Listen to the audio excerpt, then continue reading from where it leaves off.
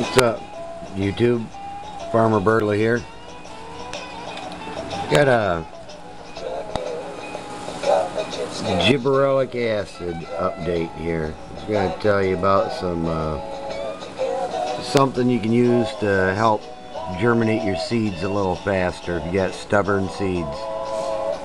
The kit, you get 10 grams of Gibberellic Acid. One comes with a measuring spoon here. So you got a little measuring spoon. And it says it'll keep 10 years if you keep it airtight and everything. So it comes in 4 plastic bags. It's separate plastic bags in a plastic bag. So, and all the tools you need to mix it up is 70% rubbing alcohol. And I put it in this little beaker here. Put that one little scoop of that in there, and then you take an eyedropper and put some rubbing alcohol in it and shake it up until it mixes up. And then, according to the records, you dilute it with so much water here, so it gives you so much parts per million. And I'm up to 500 parts per million now.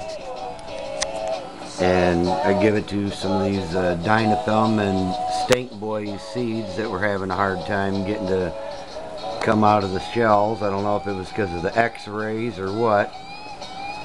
And I thought, what the hell, it's the same thing. We've used the same process before for making seeds germinate, you know, years ago. You take orchids and blend them up in a blender and juice them, add so much water, and you use the juice. And so I thought, well, I'll use them here on my arboros, my critical hog, and the CC47. Worst it'll do is make them pop out sooner. It makes them longer tails. But got them on the heat mat. There's the covers. I put another plate over them. So here, this is what they look like.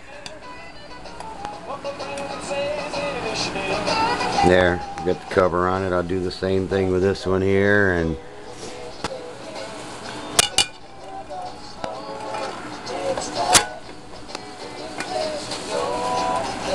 there you go. Tried 200 ppms, it didn't work. Didn't budge them. We're going up to 500. The next one's 800. It says not to go over 900 something ppms or it gets too long of tails. It's probably going to be the 800 that makes them pop out, but we'll see what happens. We'll keep you in tune on what's going on and how to use this little chemical to your advantage here for the benefit of the medical marijuana community. But and like the Grateful Dead said, is what a long, strange trip it's been. So, have a good one.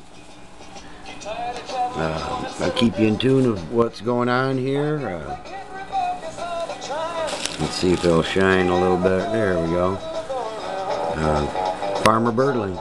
Peace out, you guys.